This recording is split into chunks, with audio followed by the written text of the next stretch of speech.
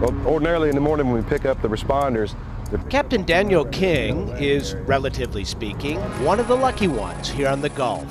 For more than 2 decades, he has made a living running personnel and supplies to and from the big oil rigs offshore.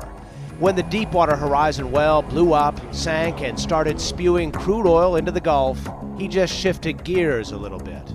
we never really missed a lick. We just went from servicing the oil field industry to helping with the cleanup.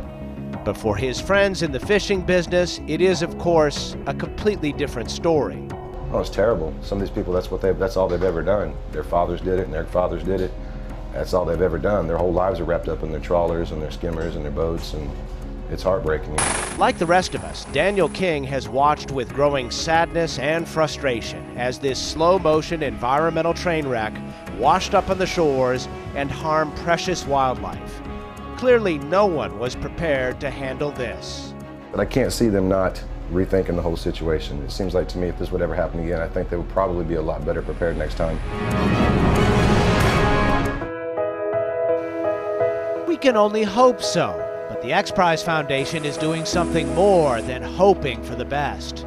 It is offering a serious incentive to change the state of the art, which today amounts to a clunky, cumbersome technique of spraying chemical dispersants or trying to corral the spilled oil with floating booms and then skimming the surface to capture the crude.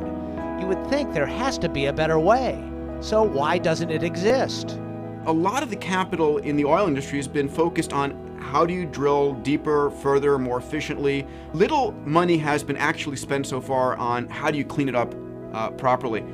Peter Diamandis is the founder and CEO of the XPRIZE Foundation, which rocketed to global fame in 2004 with the $10 million Ansari XPRIZE. A team led by aviation legend Burt Rutan flew Spaceship One to the edge of space twice in less than a week to win the prize money. But that was just the beginning for XPRIZE. Since then, it has created other prizes to spur small teams with big ideas to solve other big challenges. The Progressive Insurance Automotive XPRIZE to build a car that gets at least 100 miles per gallon. The Google Lunar XPRIZE to send a private unmanned spacecraft to the moon. And the Archon Genomics XPRIZE to map 100 human genomes in 10 days. The XPRIZE Foundation is really focused on identifying places where things are stuck, where there's a market failure, where innovation is desperately needed. And then we design large incentive prizes to really attract the innovators from around the planet to solve that problem. So now the foundation that made private spaceflight a reality is looking in the other direction, to the oceans. We need a solution. We need technology that can have rapid deployment and high capacity, and that doesn't exist today. XPRIZE VP and oceanographer Francis Beland says the new prize to innovate oil spill cleanup came to be very quickly. They asked some of their big supporters for help, and Wendy Schmidt came forward to fund the prize within 48 hours of learning about the idea. She looked at what we're trying to do, the mission, the vision of this prize, how immensely important it is for the future, and she stepped up to the plate right away. The Wendy Schmidt Oil Cleanup X Challenge promises $1.4 million in prize money. The winner will get $1 million. The second place team will receive $300,000, and the third place team $100,000.